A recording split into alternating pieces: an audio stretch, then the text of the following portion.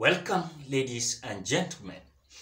William Samoei Ruto is a Kenyan politician from the Great Rift Valley region of Kenya. He is the former deputy president and the current serving president of the Republic of Kenya.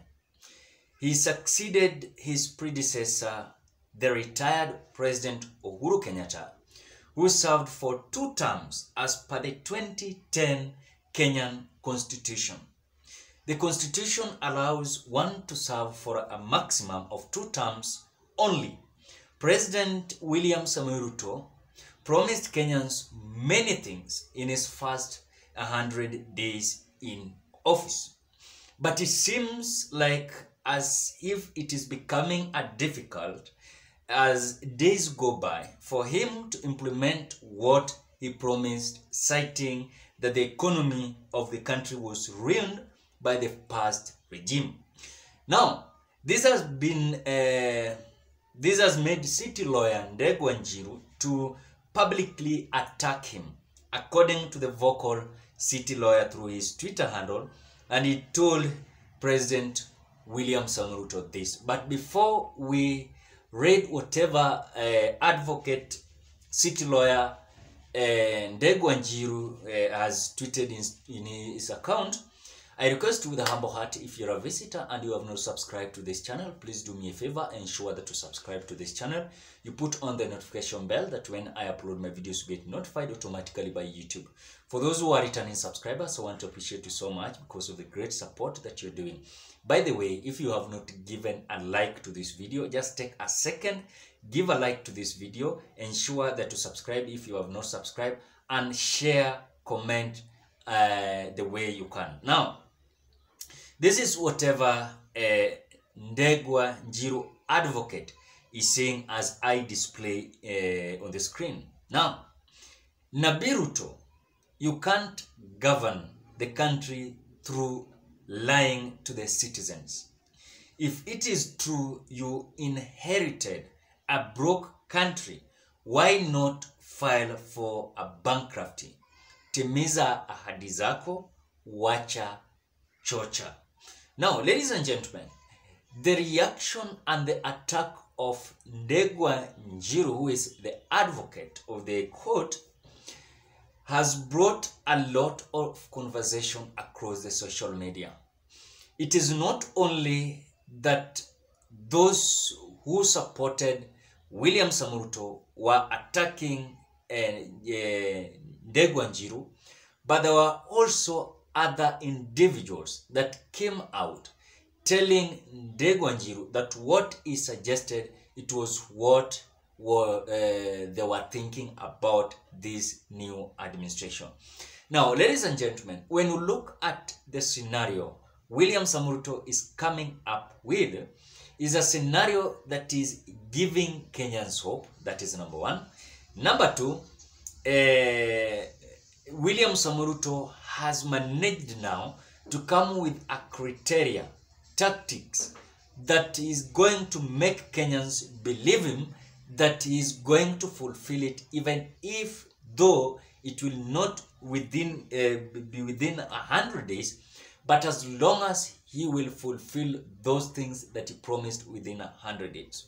One thing that I have realized is that in terms of the new administration, they always promise Kenyans certain things within 100 days. And those 100 days, they must feel it that there are certain changes that has been made. Little did we know that these promises that were now creating a scenario of making a lot of excuses. And I heard William Samoei Ruto yesterday while in Kajiado, Ongata Rongai.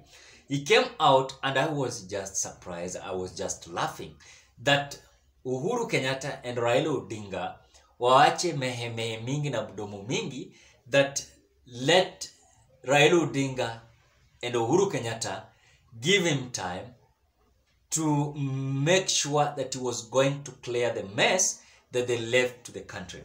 Then I want to ask simple question. If William Samoei Ruto, you are saying that Uhuru Kenyatta and Raila Odinga were the people who brought this mess in the Republic of Kenya. Then I want to ask a simple question. Where was William Samoei Ruto? Because by then, he was the deputy president of the Republic of Kenya.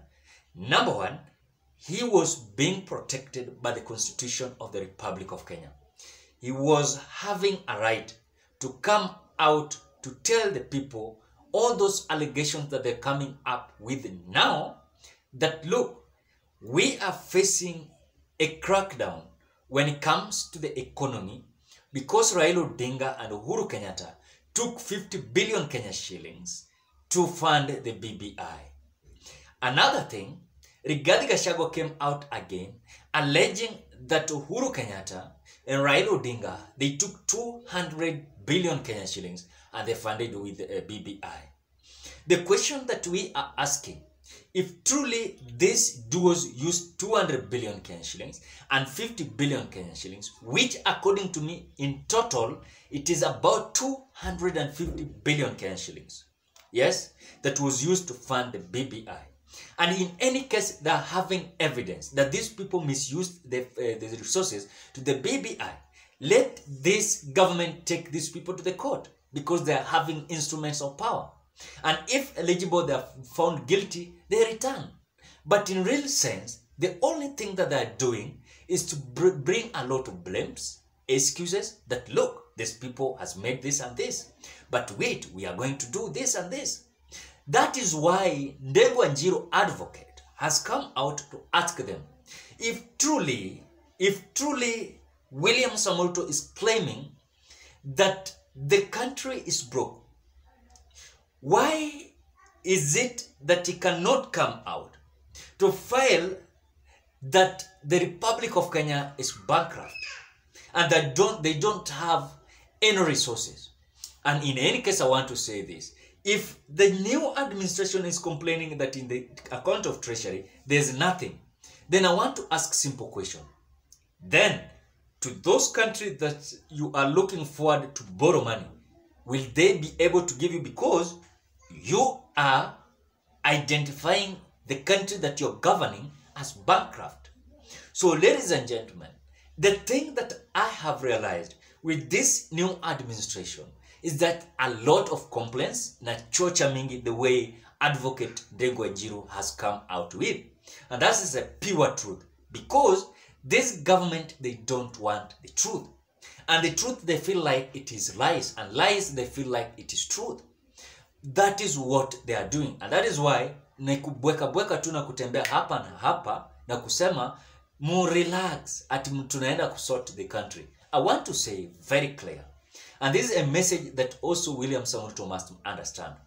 To govern a country is not like governing a constituency. To govern a country is not like governing a county government.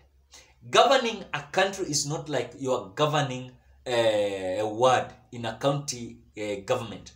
The reality is that you are governing 50 million Kenyans that are waiting to be served with the resources that they are being taxed, with the disbursement equally towards the disbursement of the resources that are being disbursed across the Republic of Kenya. But in real sense, what we are seeing is just a complaint. Then in Kenya Kwanza Alliance, they don't want to be corrected. That look, stop a lot of complaints. Fix whatever you can fix. At least Kenyans will be happy if you can fix even a little. Just fix a little. Even if it will take 200 days, but at least you have fixed this situation. But the only thing that they're doing is just complain. Rigathi Gachagua, Rigathi Gachagua, day in, day out, Raila Odinga, Uhuru Kenyatta. William Ruto also, day in, day out, it is Uhuru Kenyatta and Raila Odinga. It is about Raila Odinga, Uhuru Kenyatta mess. Then Kenyans are asking, if you are complaining to Raila Odinga and Uhuru Kenyatta was the president, yes. But Raila Odinga was not a president, neither he was a deputy president. Nor whether, I don't think even Raila was given any job in the government of Jubilee. So that is whatever is happening. So, according to Ndegw, he has come out to tell William Ruto, if you cannot govern the country and you are declaring that the country is broke, then file that the country is bankrupt. Then we will accept that. So, ladies and gentlemen, what are your thoughts? You can drop your opinion in the comment section below. Otherwise, I want to appreciate you so much. If you're a visitor, please subscribe to this channel. You ensure you put on the notification bell that when I upload my videos, you get notified. For those who are returning subscribers, I want to say thank you so much because of the great support that you're doing towards this channel. Don't forget to like this video, please. If you like this video, we are being recommended in the YouTube platform. Otherwise, thank you so much. Continue sharing on the other social media platforms. Otherwise, bye-bye till we meet on another video.